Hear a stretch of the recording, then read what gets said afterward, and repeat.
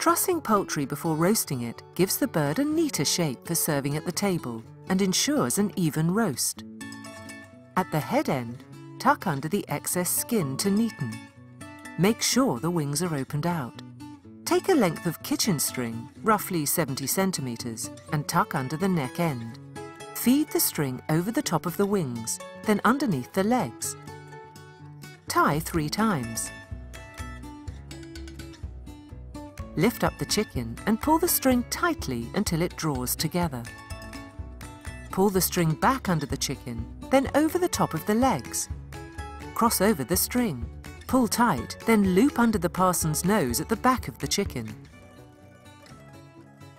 Tie a knot and pull tight. Then tie a couple more knots.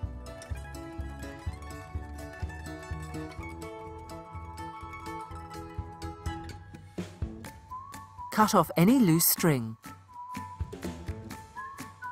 and tuck the wing tips under the bird. It's now ready to roast.